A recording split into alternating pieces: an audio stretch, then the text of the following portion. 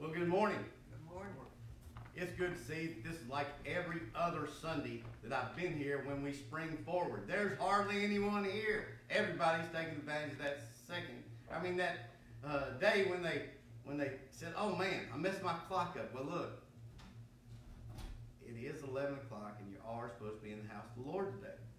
Now, if you're not there, you need to explain that to him. I don't need an explanation, but you are supposed to be in the house of the Lord this morning.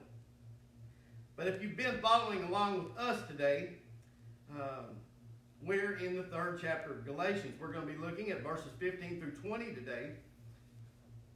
3rd chapter, verse 15 through 20. If you found your place with me in the Word of God, I would invite you to stand with me in the honor of the reading of God's Word this morning. Brethren, I speak after the manner of men, though it be but a man's covenant, yet if it be confirmed, no man disannulleth or addeth thereto. Now to Abraham and his seed were the promises made. He saith not, and to seeds as of many, but as of one, and to thy seed, which is Christ. And this I say, that covenant was confirmed before of God in Christ. The law, which was 430 years after, cannot disannul it, and it should make the promise of none effect. For if the inheritance be of the law, it is no more promise, but God gave it to Abraham by promise. Wherefore, then serveth the law, it was added because of transgressions, till the seed should come to whom the promise was made. And it was ordained by angels in the hand of a mediator.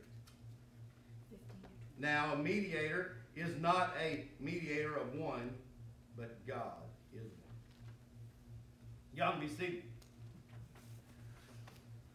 Wow. Pretty tough scripture this morning, you would think. But we'll get right in with 15. Brethren, I speak after the manner of men. Okay, what's Paul saying there? He's talking about the law of a man, right? And what actually is he's speaking about is a will and testament.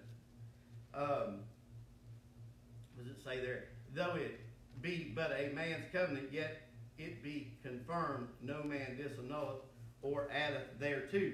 What's he talking about? He's saying if you've got a will and you die, then the judge is going to enforce your wishes, right? He's going to make sure that no man stops your wishes from being fulfilled, right? He's going to say, hey, Dickie left $1 million to Mark, and he's going to get that $1 million. Seriously. The will and testament of a man is probably the most sacred document. They can fall under the scrutiny of an attorney, but if it has been stamped and properly notarized and sealed, then you can be assured that document will stand in court of law, right? Even a man's document. Now to Abraham and his seed were the promises made. He saith not, and to seeds of many, but as of one, and to thy seed, which is Christ. So what in the world are we starting to talk about? Well, to understand the promises and what he is actually talking about to the Galatians here is God making promises to men, covenants to men. God saying, thus saith the Lord, and it being so. So we're going to look at covenants today, and so I'm going to bounce you back to the Old Testament, Genesis, chapter 5, verses 6 through 18. And we're going to look at a very difficult scripture text, but I think after we look at it here a minute, you'll understand what we're talking about. Genesis chapter 15, we're going to start there at verse 6. And he believed in the Lord, and he counted it to him for righteousness. Now I want you to stop there for just a second.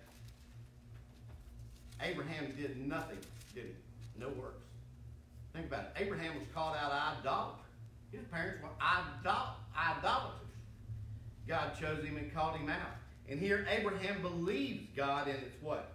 It's counted unto him for righteousness. And he said unto him, I am the Lord that brought thee out of Ur of Chaldees to give thee this land to inherit it. And he said, Lord. Now he's been counted righteous, right? He's already been counted righteous back in 6. And he said, Lord, whereby shall I know that I shall inherit it? I'm going to get my stuff messed up here. So what's old Abraham saying? Well, how do I know, God, that this is the truth? How do I know that I'll inherit and my seed will inherit this land? That's what he's asking. Most people wouldn't have nerve enough to ask the question, but Abraham did here. So God gives him a directive, a set of instructions that he wants him to follow. He said to him, take me an heifer of 3 years, and a she-goat of 3 years, and a ram of 3 years, and a turtle dove, and a young pigeon. And he took them unto him all these, and he divided them. He killed them, right? He cut them in half. And laid each piece one against another, but the birds divided he not. And of course 11 the fowls came down. So he cut all these animals, right? And he laid the pieces, the halves, with the exception of the birds, end to end. Like a gauntlet, if you will, right? Halves. Right? You laid them end to end, as God instructed him to do.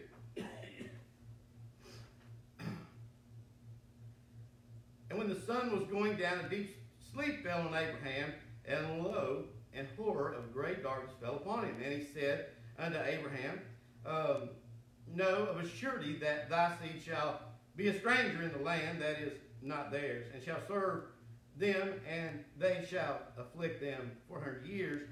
And also the nation whom they shall serve will I judge, and afterwards shall they come out with great substance. And thou shalt go to thy fathers in peace, and shall be buried in a good old age. In the 4th generation thou shalt come hither again, for the iniquity of the Amorites is not yet fulfilled. And it came to pass that when the sun went down, and it was dark, behold, here's where it gets interesting, a smoking furnace and a burning lamp that passed between those pieces. Wow. So, Brother Mark, where are you going with all this? What smoking lamp is going between the pieces? Well, the vision is God. Okay, he's moving between the pieces. In between the gauntlet, right? What's he saying? Well, Abraham asked the question, whereby shall I know that I shall inherit this? How shall I know, God, for sure you're going to keep this covenant? So he cuts all the pieces and he makes the gauntlet, right? Then God puts Abraham to sleep, and the burning pot moves between the pieces. God made a covenant that day with Israel. Now, what is going on is this picture, God is walking the gauntlet between these pieces of animals that are torn asunder. Well, what is God really saying? Yeah, this is good. He can't promise by the heavens, mother. He can't promise by his mother, by the grave of his mother. He doesn't have a mother, right? He can't promise those things. He can't swear by those things. God, he can't do it. Can't promise by the heavens. Can't promise by the earth. What he is saying is, look at these pieces that have been torn apart. Ultimate mutations, right? When you cut something apart, it is no longer what you had in the beginning, right? It is mutated. It is cut.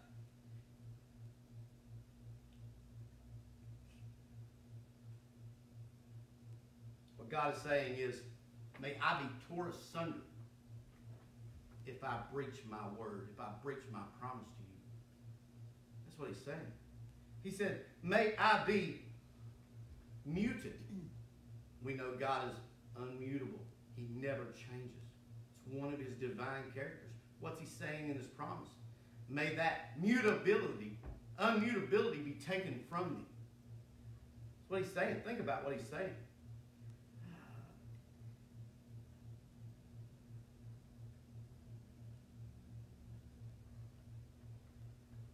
May my eternality become temporal. My omniscience become ignorance. My omnipotence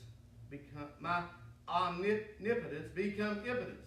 If I don't keep my word, because God can swear against nothing else, who do you swear by? He swore against his own being. You know, when God makes a promise to us, Christians, when God makes you a promise, and he says, thus saith the Lord, believe me, he can swear by none greater. If a man can keep a will and testament, why would we as Christians think our God and doubt our God can keep his word when he gives it to us? May he be torn asunder? We're talking about God. That's how serious he is about a promise that he made to Abraham then. And since he doesn't change, all the promises in his Bible, you can bank on. May he be torn asunder. Think about what he said. May he lose his omniscience. May he lose his omnipresence. May he become impotent. May he become not powerful, not all powerful. Think about what he's saying. These attributes, these divine attributes that your God has, our God has, they make him different from anyone, anywhere. And he's putting them on the line to tell you that you can trust what he says.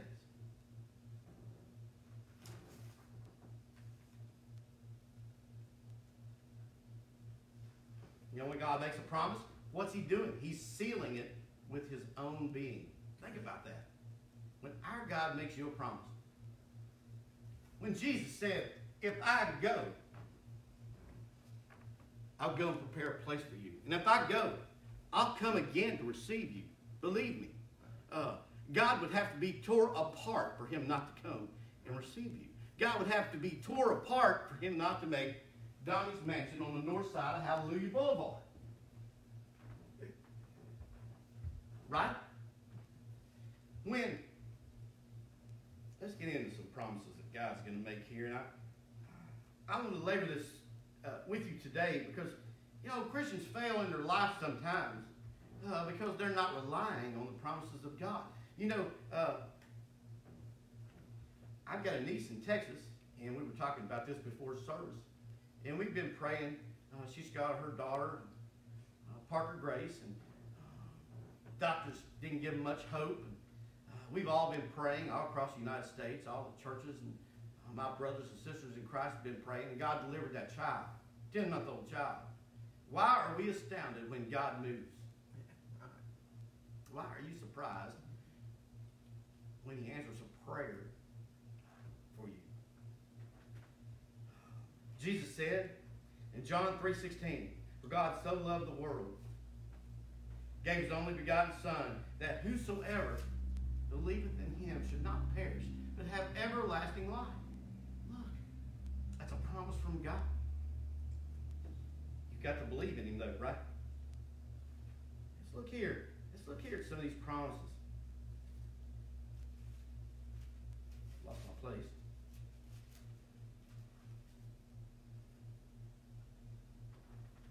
Romans 10. That thou shalt confess with thy mouth, the Lord Jesus Christ, shalt believe in thine heart, God hath raised him from the dead, thou shalt be saved. Wow. And if you were confused about that verse, in 10:13, for whosoever shall call upon the name of the Lord shall be saved. What's it take to be saved, mother? You've got to call on the name of Christ. Well, that's the good parts of some of the promises that we've talked about. This book is full of promises. 66 books full of promises. Well, you know, I couldn't be a good Baptist if I didn't give y'all a little hell and damnation today. Let's look at another promise God makes here from Revelation. Revelation 21 here.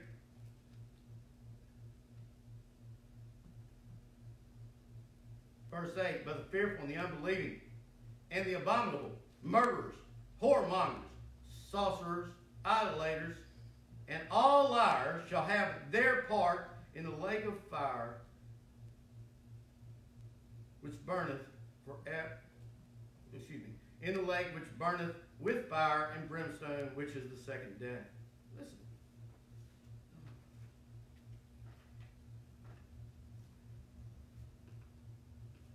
Verse 15. And whosoever not found written in the book of life will cast where? Into the fire. Just as God said to you, whosoever shall call upon my name shall be saved, you can bank on this. If they don't call on his name, they'll be in the lake of fire, which burns forever and ever. If that's getting to you, I'm sorry, but I'm not really sorry. It needs to get to you today. You need to be thinking about what's going on today when our God makes a promise. And you say, well, I don't believe in God. Your belief is not a prerequisite to your destination. It's not a prerequisite to your destination. You can go through this life and say, I don't believe in God, till you're purple in the face. Your knees are going to bow, and you're still going to confess Christ as Lord. I promise you, on the authority of the Word of God today. And I promise you, if you die that way, you'll be cast into the lake of fire. And that fire will never go out. And there is no end to your torment. The Bible says the smoke of their torment goes up forever and ever. Amen, or truth. When God makes a promise, he's serious about it. He's provided a way out for the human race. He's provided a way out for your sinful heart. He's given you Christ. Oh, what a gift. And all that's necessary for a person to come to Christ is what? What did Romans say? Call upon the name of the Lord and thou shalt be saved. It's no more difficult than that. A child can understand it. But we have adults that struggle so hard with it. Amen. But believe me, the promises that God has made will come to pass. You can, we can say they won't and stick our head in the sand like an ostrich, but I promise you, they're going to come to pass. He'd have to be torn asunder. Think about what he said to Abraham. He would have to have himself torn asunder. He would have to quit being God, if you will, for one of his promises to fail. Just one. I think I've labored promises enough here for the moment. So let's get on into 17. I say this, that the covenant that was confirmed before God in Christ, the law, which was 430 years after, cannot disannul that it should make the promise of none effect. What's he saying? Well, some 430 years after Abraham, the law was given to Moses. Okay, but does the law make what he promised Abraham of none effect? Absolutely not. Okay, God cannot lie. He will not breach his promises. Titus 1:2. God, the only thing God can't do, Donnie, is lie. Amen. And look, the more we talk about this, and the more you realize that every promise he made will come to pass, the more in love you ought to be with him every single day.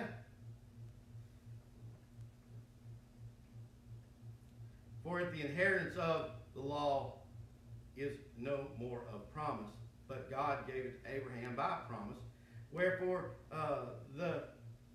then serveth the law. It was added because of the transgressions till the seed should come to whom the promise was made, and it was ordained by angels in the hand of a mediator. What in the world is he talking about? Why was the law given? The law was given then. It still has an application today. What does the law do? Convicts. It convicts. Right. It tells you and me when we have sinned against God. Right? It convicts you. If God's not convicting you, you got a problem. You got a soul problem. You hear me? Right. And don't tell me you're not sinning, because I don't believe that. I like to live with a perfect person for just a day. Don't tell me you're not sinning. If you look on a man or a woman in lust, guess what? You've sinned. If you told a white lie, I promise you, white lies are the same as dark, ugly lies. There is a lie is a lie. Thou shalt not bear false witness. Let me tell you something. You've lied. You've breached the law. You are a sinner, in fact. And there's not one person that you know that has not committed and breached God's perfect law.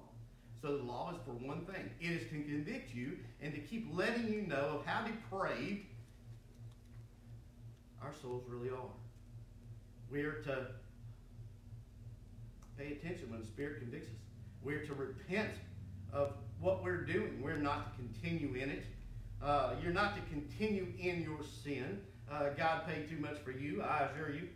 But we are to understand why the law is here. And it's always done a perfect job. The law has never saved a soul.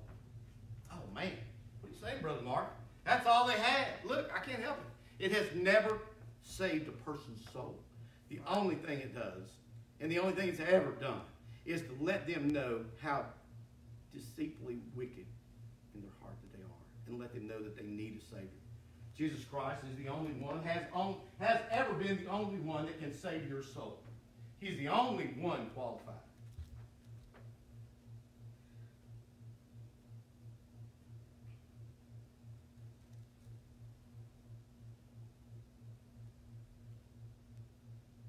It was ordained by angels in the hand of a mediator.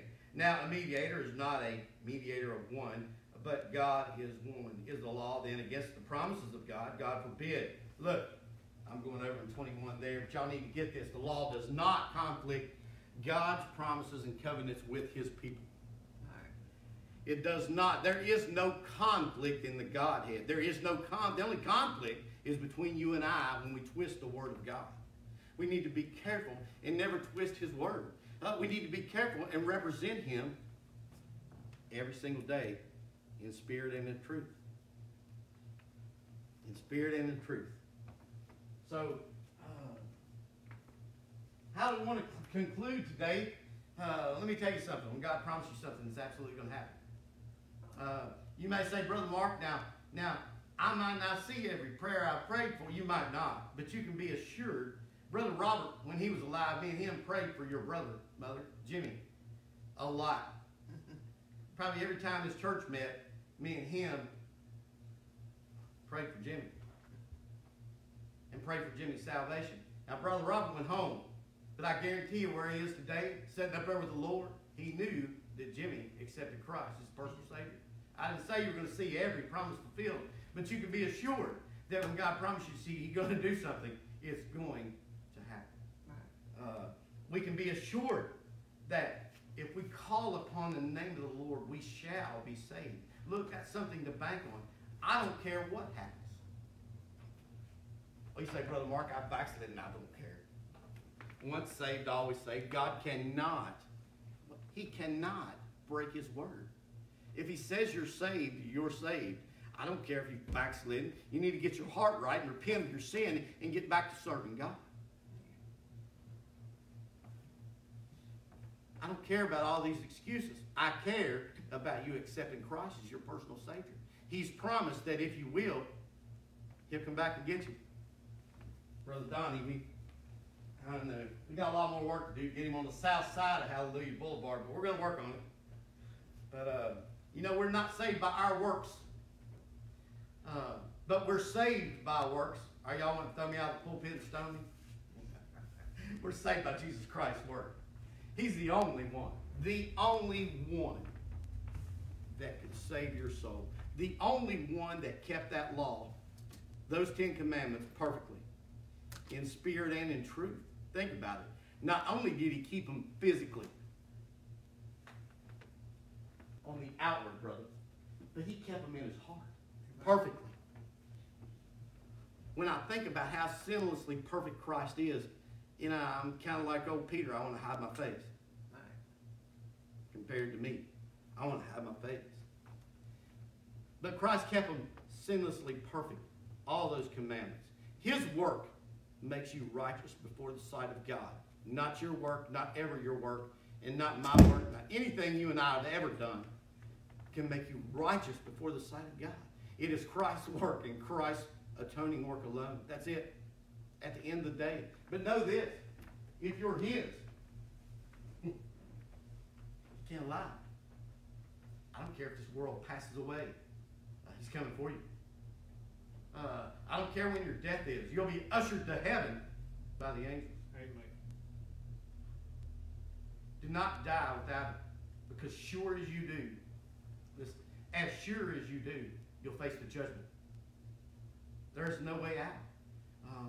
If you don't know Him as your Savior, and you're out there in the internet today, or if you're hearing the sound of my voice, listen.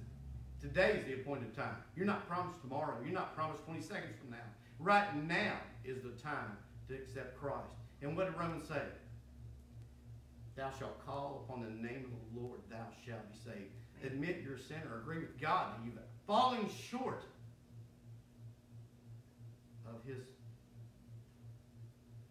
of the commandments. You've fallen short. You've sinned. Agree with Him. You know you've done it. I don't have to preach that to you.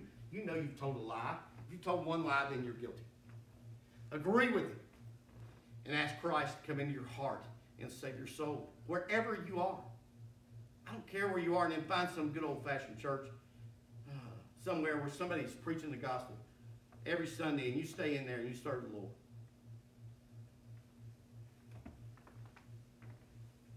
And drop us a line. Let me know you've accepted Him. I'll be sure to pray for you. You stand with me and we'll have a moment of prayer.